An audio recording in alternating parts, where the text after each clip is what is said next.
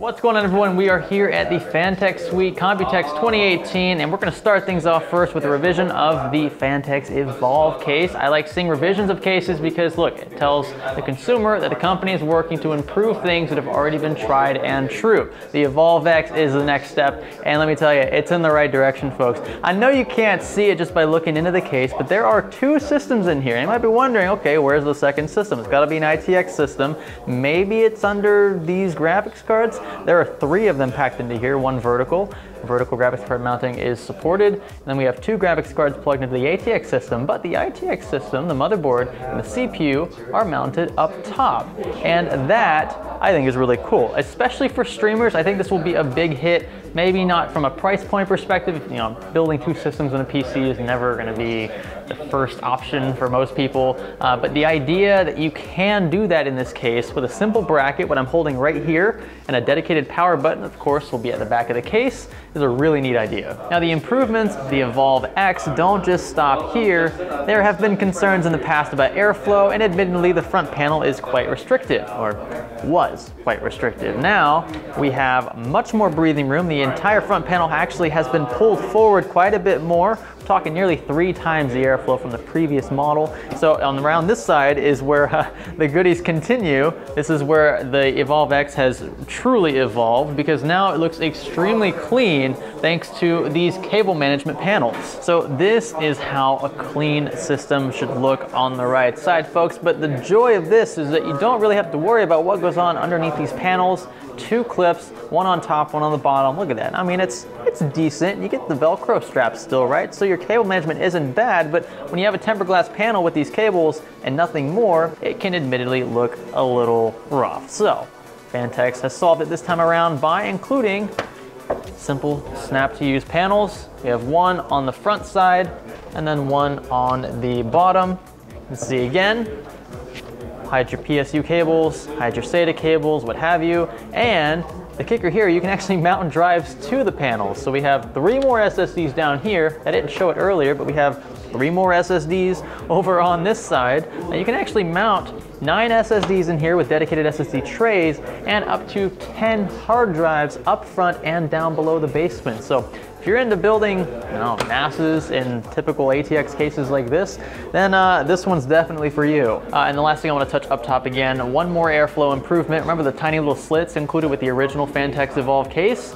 Now we have mesh up top, much better airflow, and there's actually a lot of space up here as well. So if you're comfortable with mounting fans up top, even radiators, having those exhaust or even intake air, you got much more space now to pull that air in or push it out. Now this, ladies and gentlemen, is the Phanteks P600S. It's looking a little rough right now. It's because it's still in production. It was hand welded, but they wanted to bring this to CES to show you guys what it's going to look like when it is actually produced. A few things that are going to be refined, obviously, aesthetically speaking, because it's still in production, but I wanted to show you guys exactly what to expect feature-wise in the P600S, starting with the hinge doors. Basically the same thing you'll get with the Phanteks Evolv X, the same rubber seals all the way around. The hinge is just beautiful and flawless. And check this out. I don't know why I like this the most about this case, but they told me that this was actually quite difficult to get the factories to do properly, and I love it. I don't know why. It's just like a diagonal little indentation here with the Phanteks logo, nice and subtle, but it looks really clean, and I'm excited to see it in full production later this year. Now on this side, this is where things get a little weird, but it's a good weird. So sound damping foam on this side. It's damping, not dampening. I've made that mistake more than once. But just swing it a little more this way. Okay, I'm excited to show you guys this. All right, pull this off. More sound damping foam, by the way. This is something you've probably never seen on a PC case, a traditional PC case. It's actually like a fabric. It's like a mesh fabric, something that you might find on like a pair of sports shoes. But you know what? Bear with me here. It's actually really efficient and it's durable. Yeah. So yeah, if you're still on board with this, just hear me out. It acts as an efficient dust filter. Actually, it's more of like a 2-in-1 dust filter, and it's also pretty good at allowing air to pass through it. So typical metal mesh, around 60 to 70%, actually pretty resistant for what it is, despite being able to see through it for the most part. It does impede airflow in a case like this. So with a mesh like this, fabric mesh, up to 90% of the air being pushed through the fans is able to make its way unhindered through the fabric itself. So it's something that is new. They're definitely willing to try it, and I like it because I think it's going to catch on. And I think people will be impressed with the airflow qualities of the case due to the fabric itself.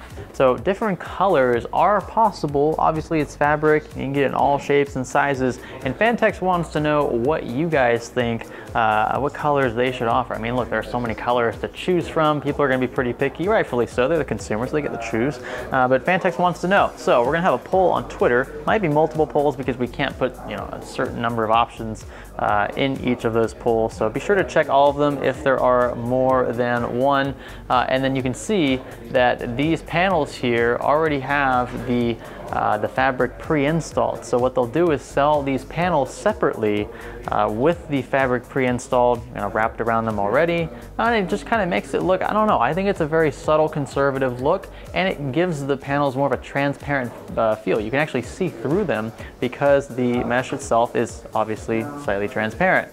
So if you have RGB LEDs, maybe RGB fans, an RGB graphics card, like with this one here, the Phanteks Evolv ITX, you can see the graphics card glowing on one side, and then you can see some fans glowing on another, because now all of a sudden it's transparent, whereas before it was not. So just a way to spice things up, make the case more your own. Now we are in the secret room of MG Neo cases. All of these behind me, we'll kind of scrub through these one by one, but these are powered by Phanteks, but they're their own unique family. They're gonna look a little different. You're gonna see similar features that you would find on typical Phanteks cases, but these are gonna be more budget oriented. They'll be friendly from a price perspective. They will not have, you know, all the nooks and crannies of, you know, the fanciness of the Phanteks lineup, but they will still be, we're gonna pause there, but they're gonna still look darn good. Yeah. There we go. All right, cool. These are actually full aluminum chassis, which we haven't seen in quite a while from really any major manufacturer. So it's nice to see this from Phanteks, or excuse me, MG. Now, these will be priced at around $99 a piece, tempered glass on both the left and right sides. They're premium cases. They're just from a different quote-unquote brand, a different family of cases, a different approach to the traditional mid-sized tower, and just ways to change things up, offer a bit more competition in an already crowded market. I'm not going to complain because these look very unique already. And now these are my favorites. So we have the Neo Mini, and then we have the Neo Mini G, or the Neo G Mini. This one is actually one I want to talk about the most because you're going to get, for the price of, remind me again? $79.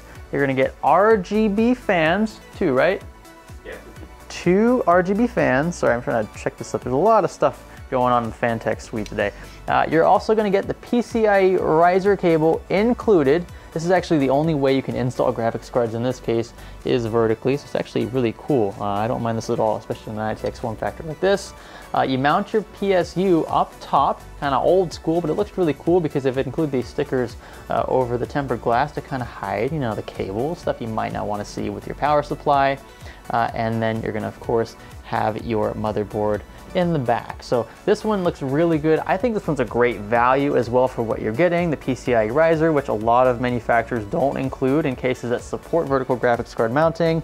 You get 2 RGB fans, you get the tempered glass up front, you get it on the left side, and you get airflow through the right panel as well, which is a unique look. Definitely stands out. So in summary, MG Neo is about the value. It's about what you get, it's about the bang for the buck, not compromising on the important qualities of a premium PC case, but also not compromising on the price. Pricing out the consumer is something that a lot of companies do, and admittedly don't even realize that they're doing it, but between 69 roughly and 99 US dollars, that's what you can get with all of these cases here. I can't wait to get my hands on at least one of these and review them, possibly build in one, and then give you guys the inside scoop once we've been able to fully dissect these chassis, which admittedly up front look great. That's it for the Phanteks suite. Again, a lot. We've been here for a while, but it's a good thing. I like seeing all the new products. I like seeing the revisions in the products, and I look forward to what they'll show at CES and Computex 2019, which sounds really weird to say, but